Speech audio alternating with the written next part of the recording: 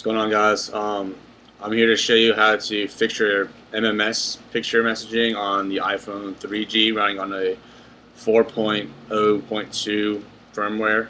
Um,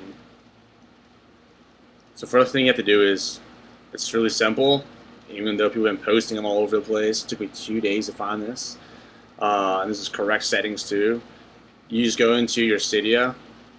Once you have your phone jailbroken and unlocked, if you don't have that, I'll post another video up and I'll show you how to do it. It's really easy. You go in your Cydia, and after it finishes loading, because it takes a while, you're going to go into your Manage. And once you go to Manage, you want to make sure you go to right there where it says Sources and click on that guy.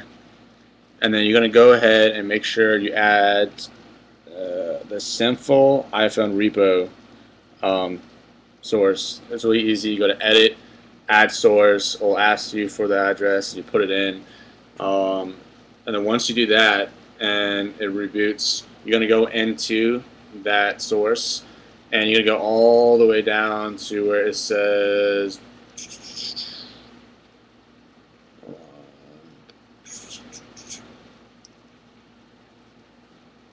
it's along this. There we go. Where it says T-Mobile,